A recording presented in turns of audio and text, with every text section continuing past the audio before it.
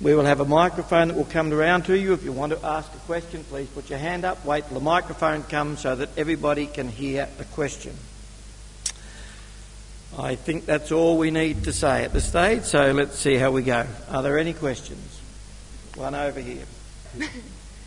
My question is, you said before about Judas being dressed as Jesus to be crucified.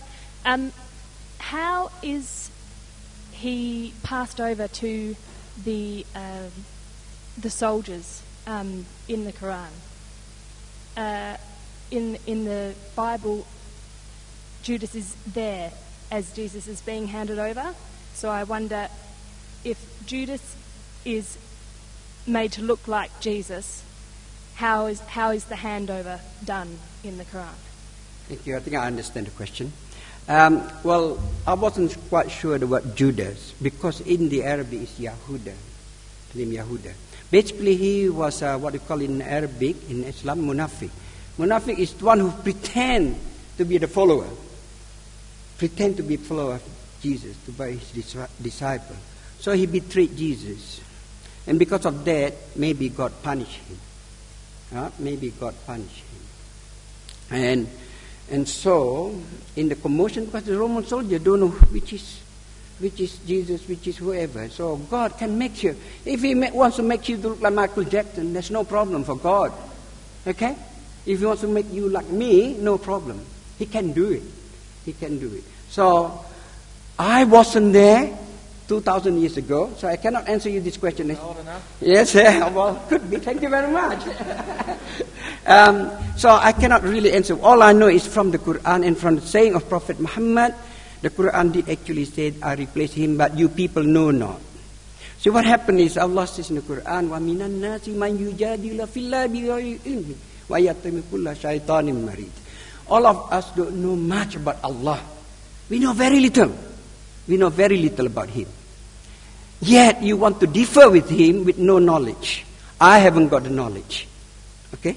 So I cannot answer you properly whether he was Judas, whether Yahuda, whatever. I only just mentioned him because I wasn't sure. But I know in my book it's called Yahuda, according to some learned people. Right? And he was made to look like him. There's no problem. We can make people look at that. When you look at the, what's it, Deal or No Deal, all the, how many, 26 girls, they all look alike to me. So if I were the Roman soldier, I could just grab any one of them to be Judas. Or to be Jesus, I mean. Okay? I hope I answered your question. A question for Sam? You mentioned about the Musa, alayhi salam, Moses, is son of the God. If I'm not wrong. Sorry, I mentioned Moses. Moses is son of God. Moses, son of God? Moses, yeah? No, I didn't say Moses was the son of God. Okay, so you not agree with that? Sorry, yes, okay. I said that the nation of Israel, yes, in the law of Moses, is called the Son of God. That's it. So the title Son of God is used through the prophets, yes. Are you agree with that, please? Are you agree with that, what they says? Yes. Yes, okay, that's fine. And which means, God had a wife 1400 years ago, and his son was named Moses. And then after that, he had another son called Isa, or Jesus. Which means God has a wife. So the question, God had a wife? Yep. Okay, that's not what we're saying as Christians. We're not saying that the nation of Israel was actually born from God. Right? So when the prophets use the phrase Son of God, they're not actually saying that, well, in the case of Moses, that he actually was born from God in a miraculous way, but it is a title of a relationship that you have with God. It's referring to a spiritual relationship you have where God is your father and you are his son and his heir. And so we see that title being used of the nation of Israel, of the Messiah, of Solomon in Book of Chronicles, and of Christians. And the Christian, yes. So I mean, God had a wife. That's my question. God had a wife. That's correct? Sorry, does God have a wife? Yes. No. That's not what we're saying. Yep. Okay. Anyway, can I? The other speaker, Mr. Green, gave examples in history of texts and other evidence for Jesus outside the Bible and the Qur'an. But the only evidence I see that you gave was from in the Qur'an. Can you also substantiate from historical documents what you were saying from outside the Qur'an, other than the Qur'an? No problem. Because of my limited time, I did have evidence from the saying of Prophet Muhammad, peace be upon him, from all the companions, even though they lived some 600 years after the ascension of Jesus to paradise. So the evidence, because we Muslims, that's one thing about Muslims, the Quran is our constitution. If you can just think of the constitution of Australia, we kept to it, right? America had their constitution, we kept to that. And so for Muslims, no matter where they go, they have the Quran as their constitution. Regardless whether the ruler is Lennon or David Patrick now, or we'll have John Howard later come back, we don't worry about it. It will be our constitution. So for us, that's good enough. And we do not refer to the old books and or other testament of men, because men are very good at making up stories. If you go fishing, for example, you catch a fish that long, by the time you see your brother and sisters and the fish already gone, and you ate it, probably become that big. Okay, so we do not go to all other evidences, but the Quran is good enough for me because we believe that it's the word of God. Whenever we say, we read the Quran, we finish with Sadaqallahu al-Azim, and many Muslims will know this is the truth from Allah. Very simple. So that's my answer. But there are evidences from, if you wish, I can bring it on my computer to you. And there are evidences from Prophet Muhammad saying, and from other evidences. Thank you. Hi. I want to ask you, since Jesus is the Son of God, so I believe that Christians believe that Jesus is a God, is it? Sorry, what was that?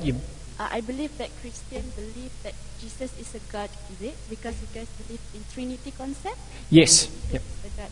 And my question is, why Christian worshipping Jesus instead of the God? And I read from the Bible, the St. Matthew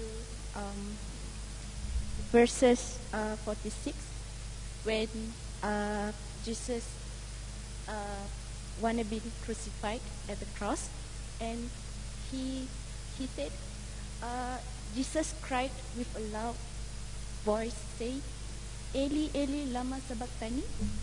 That is to say, my God, why has you forsaken me? And my question is, why if Jesus is believed that he will be crucified to save all the mankind's sin, why he cried when he wanted to be killed? Why he cried? Why he cried for help from the God? Why he do that? Okay. All right, well, there's two questions there. The first one has got to do with the Trinity and how are we worshipping God when we see Jesus as God? That's the first part there. It's absolutely correct that Christians and Muslims have a completely different understanding about God. Christians believe in what is called the Trinity, and that is what we see revealed to us. And so Jesus is described in the New Testament in monotheistic terms, and at the same time revealing a relationship within God. So Jesus is called the Word of God. And so that is a monotheistic description, because there is the God who speaks, his Word, but yet we still see this relationship being revealed between God and his Word. Jesus in Hebrews 1 is spoken of as the radiant glory of God. Now, it's a monotheistic statement which reveals a relationship within God. Now, this is actually quite logical. You can't get to it through logic, but when it's revealed, what it means is that God is more complex than us. God is relational. That is, he's not a force, he's a person, he's relational, and God is self-sufficient. And you see, if God truly is self-sufficient, then his relational aspects must be met within himself. Otherwise, he's dependent upon creation for any expression of his being. And you actually find this being discussed in Sufi terms and other Islamic terms, where they wrestle with this, where Allah is on his own, and how can he relate to anyone, and it's also the basis of pantheism. So we have a very different understanding when it comes to the Trinity. But I want to argue the Trinity is reasonable because it shows that the self-sufficient God truly is self-sufficient and didn't create in order to have a new relationship because he's related within himself. And that's one. The second one, why did Jesus call out, if he was saving people, why was he sort of, crying out for help in the act of saving? Well, that's because, and I'm going to say what it is, though I don't understand what it is, why this is the case. But God calls upon his people to suffer before entering their glory. So Joseph, if you remember the story of Joseph in the Bible and the Qur'an, he is falsely accused, he suffers in prison, but then he enters his glory at Pharaoh's right hand. King David suffers by Saul and has the opportunity to kill Saul, but doesn't. He suffers with his friends being killed, but then after Saul dies, he enters into his glory. The prophet Daniel, he's promised to sit at the king Xerxes' right hand, or Darius' right hand, but before he does that, he has to suffer before entering his glory. And Jesus, he's called upon to suffer before entering his glory. Why is that the case? It's the will of God. God has just done that for his servants. And in fact, that's the path that all Christians have to walk as well, that we suffer before entering our glory. And that suffering hurts, and that's why Jesus called it out. Good evening. The ministry of Jesus lasted about 33 years. This is even admitted by Yusuf Ali in his comment number 388 on Surah 346. But Surah 5:110 says he taught the people in and up to his old age. Would you consider 33 being of old age? Is that stretching the imagination too far? So I can just repeat that. This is Yep, certainly. To Jesus. Okay. Jesus ministered to 33 years of age. In comment 388 by Yusuf Ali on Surah 346, he even admits that it was only up to the age of 33. But Surah 5:110 says he taught people up to his old age. Thank you. Okay. So, I think I understand the question. This is where I talked earlier about Jesus is going to come back. This is the end of time, and Al-Masih, it's called Al-Masih, Jesus, Isa alayhi salam, will come back to save this world, because this is one of the signs of the end of time. The end of the time is when Al-Mahdi will come back, and he will rule this world together with Jesus. In fact, he's going to come down in Damascus. He's going to come down in Damascus, Jesus, and he will look, his skin will be almost white and red. And it appears that his face has got water coming dripping, and he got this yellow robe that he wears. Then a prayer was to be offered by Imam Mahdi in this mosque, but the azan, the call of prayer, was already offered. So Jesus said to Mahdi, this prayer is for you to be the Imam. So Jesus came down to extend the religion of Islam. And he lived for 40 years, according to one hadith, and that's why he lived to an old age. When he ruled this world, there'll be peace. There'll be here, the whole world will be peace. There won't be no killing. Animals, kids will be playing with snakes, and the snake won't bite you. The lions will be playing with camels and cows, and they'll be friends. And you won't have any problem with your neighbors throwing rubbish into your fence. All right, and money will be in abundance, that people who pay zakat, nobody wanted it, will pay, we call zakat or charity, nobody wanted it, because there's so much money in that time. So this during the time of Jesus. So he will rise to an old age, about 40. So from my understanding, he could have lived together 33 in the past, and then another 40 years later. That is, the knowledge belongs to God, and I don't think I like to live in that time. I'm old anyway. So, because in that time, things would have changed very much. I hope I've answered your question. You mentioned something about the name of Isa when we says Prophet Isa and Jesus is not the same one we taught in Islam. You're talking about different one, and even Maryam. Yes. You say Maryam is different one. Yes. All right. Assume you as a position you did have chance to read the Quran. So, are you agree when because there's a lot of prophets mentioned in the Quran, Prophet Ibrahim alayhi salam, Ishaq, Jacob, Yaqub. Are you agree with this or name? Correct or not? So are we Sorry, can you speak a bit closer to the microphone? Are we? Because there's mention a lot of prophets in the Yes, Quran. yep. Like Abraham, which I think is same. You agree with that? The same name. Yes. Okay. David, Dawood, Yep. and Noah. Noah. Yep. So they all same like mentioned in Quran and Yes. same. You agree with this name? Yes. So you only disagree with the two names, which is Maryam and Isa, Jesus. I'm not disagreeing with No, Miriam. they different persons. Yes. We're talking about the Isa as a different person, and Christian talks about the Jesus as a different person, not like we say.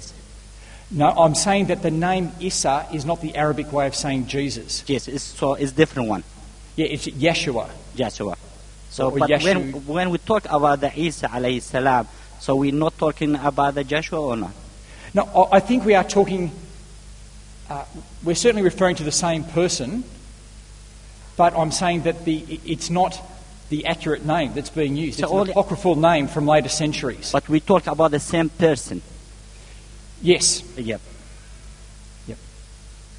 Yeah. So I'm not disagreeing there, but what I'm saying is, in terms of history, it's not connecting in with the name of Jesus from that time in Arabic. It's a much later development of that name, and so it's not an eyewitness account, not a historical account in that sense, but reflects the culture that it was in. Oh. As I said, it's not a major point, but as the Quran is claiming to restore the truth about Jesus, then I feel it should at least get his name correct in Arabic, because it does get the other names correct. Yeah, but that's what I said. Maybe we are translated or in English, when you translate in the different to the English, when you translate from Arabic to the English, it's come different way. So Christian says Son of God, we says Prophet of the God. So that was. Okay. Right. I'm asking if you guys, do Christians believe that Jesus has a biological connection with God, which is his father, according to the Christians?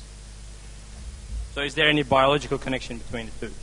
We are saying that Jesus is of the same substance as God, and that he comes from God, not by way of creation, but as the Word comes from God, or as the glory comes from God. So we don't see him in that creation category. We see him coming from God as the Word comes, the God who speaks. His Word is native to him. It's natural to him.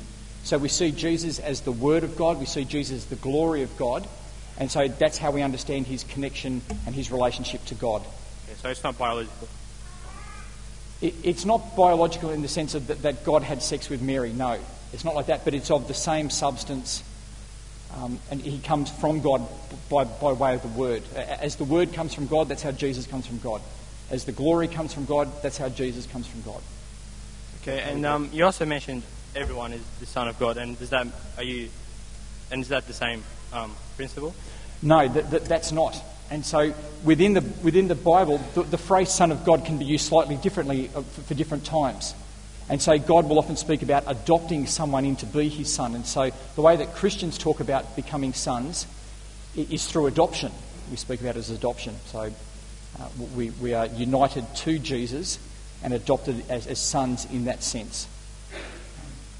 But there's a big difference between our sonship and his, but yet we still carry that title. Okay, and can I have a quick last question as well? Yep.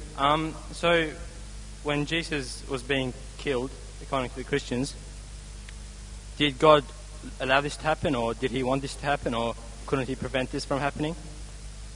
Yeah, well, the Bible says that it was certain, like I think Acts chapter 2 is a good verse there where it says, I'll just get it.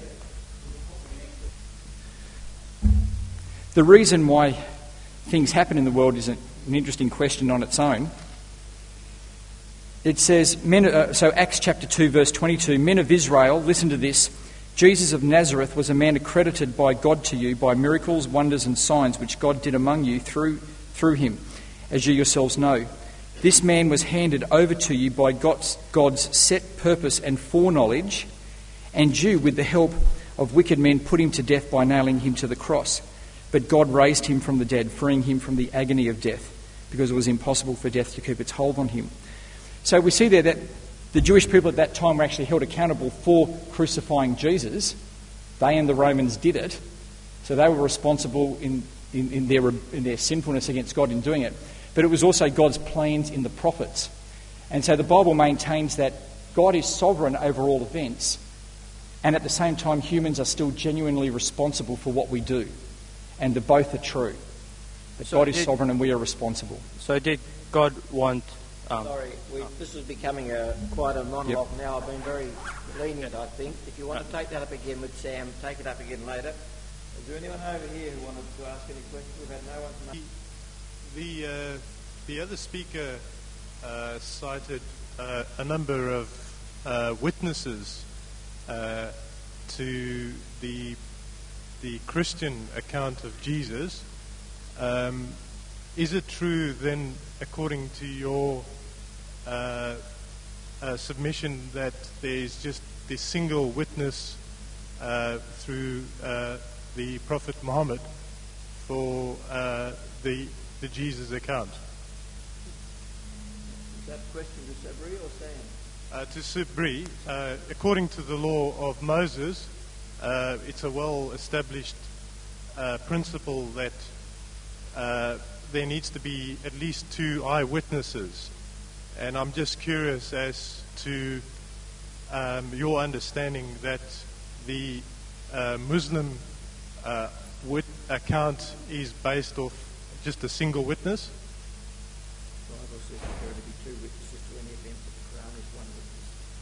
Thank you very much. I think I understand the question that for any events to occur, there should be 2 witnesses. There are a couple of things. One is, if you, say, for example, make an agreement, say selling a car or something, or selling your house, and you don't want to go to solicitor to save a lot of money, among the Muslims all you need is 2 men to witness the transaction. So you write it down, and the 2 men witnesses agree to it and sign it, and it will be finished. Halas.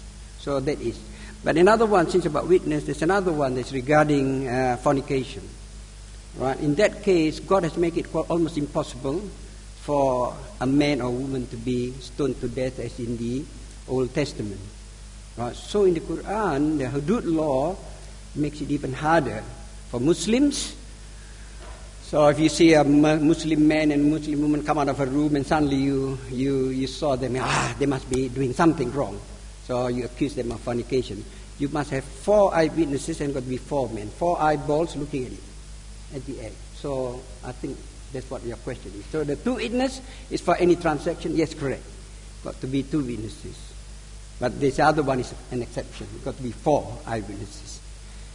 But my understanding, sir, is that Muhammad was the only witness in his testimony regarding Jesus in the Quran. Muhammad is the only witness for? I didn't get that. Muhammad is the only witness. No, he didn't. Is that a question or a statement? I'm just asking, is that my understanding in your submission, that the Prophet Muhammad is the only eyewitness or the only witness of the account of Jesus in the Quran? He's asking, is Muhammad the only witness? To what event? What was happening when he was a witness to what event that you're asking? The life of Jesus, as opposed to the previous speaker who's... Or to the life of Jesus. He was not witness because he came 600 years after Jesus. So if you recall, the prophet, there are 25 great messengers of God. Jesus came in the Julian calendar around year 2000 years ago, all right, 1 AD, if you look at that. And then Prophet Muhammad came 600 and something odd years later. So he could not be a witness. He didn't live that long. He only lived for 63 years. So he couldn't be a witness. All right, so the one I'm talking about is about, to say, like the crucifixion. There's only hadith, a saying of Prophet Muhammad. He wasn't a witness in the Quran then, because in this hadith he was relating the story of the crucifixion. So God has given him knowledge about this thing because he was chosen. He was chosen by God to be the last messengers, to be for all nations. See, after Muhammad, there's no more messengers. There's no more messengers. So he was given this knowledge about a lot of things well before time, even how Adam was created, how Moses was removed from the promised land, and so on. and how Joseph was put in the well and things like that. We got hadith of that related by Prophet Muhammad, but he wasn't a witness. Okay, thank you. I think I've answered your question. Maybe I can try to clarify what I think the question that was being answered. Remember how you spoke of big fish, big fishing story. Fisherman comes home and says the fish was long. My understanding with the Bible is that there are several men that attest to a big fish. So there's Matthew, Mark, Luke. Here's a big fish, Jesus. I think maybe where the questioner was coming from was with Muhammad.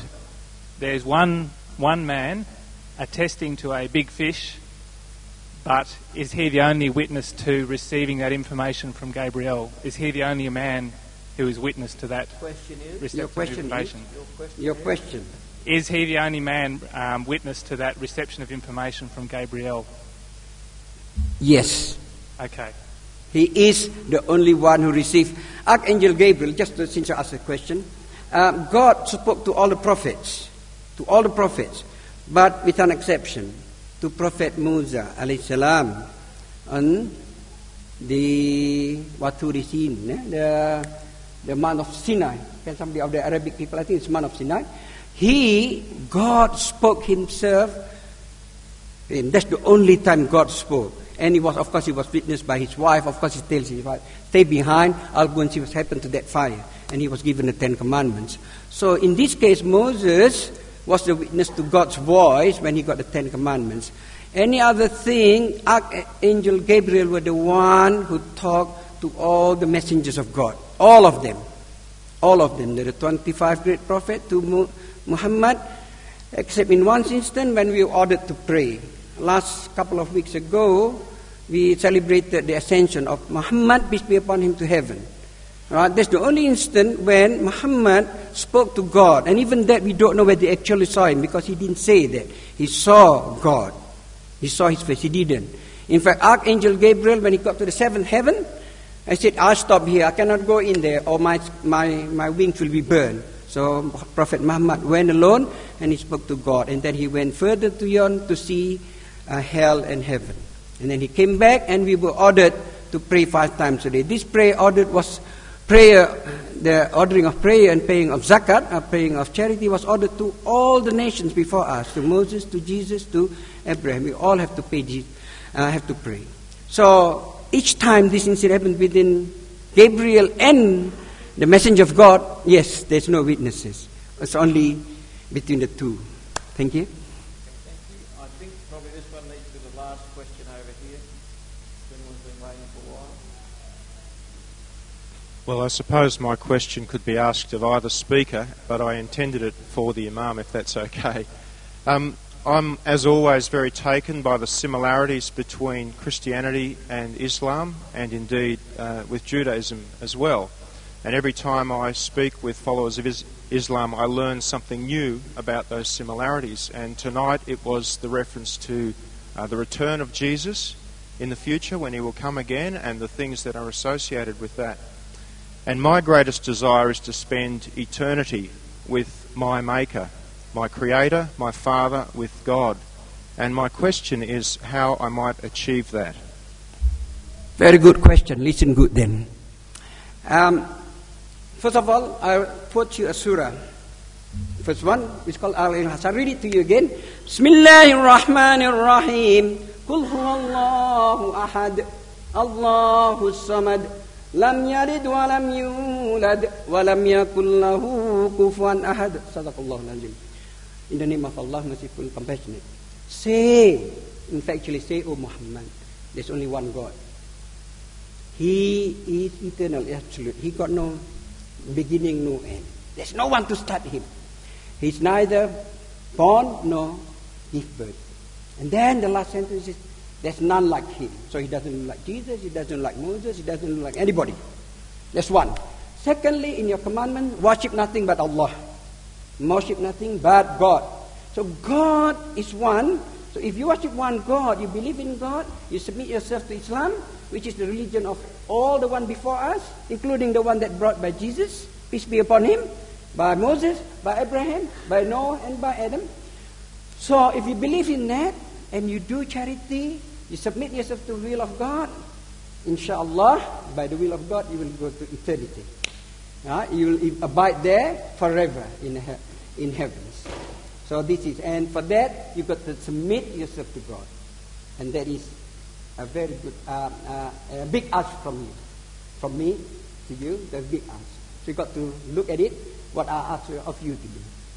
But I have no power over you. Thank you. I think that was a very general question that really ought to be directed to both speakers. So I'll get Sam to comment to the same question and then we will call it. Thank you for that question. It is the most important one. In Christianity, we see that the way that you will be a member of God's kingdom forever is through responding to what God has done for you.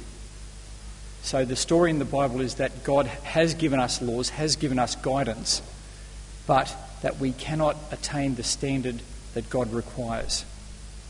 That, in fact, sin has touched us to the very heart of our being, and that we need God to do something for us. Now, what God has done for us is what I tried to outline in my overview of the prophets, that from Abraham through to Jesus, it was the coming of Jesus and God giving of his Son as the payment for our sin, which is the way in which we are washed cleaner than we could wash ourselves. And that's the Christian understanding, that Jesus' death on the cross can qualify us to be members of God's kingdom forever. And so it's all based on what God has done for us in Christianity and responding to that. We'll finish there. Thank you, Sam. I think we'll call it quits there.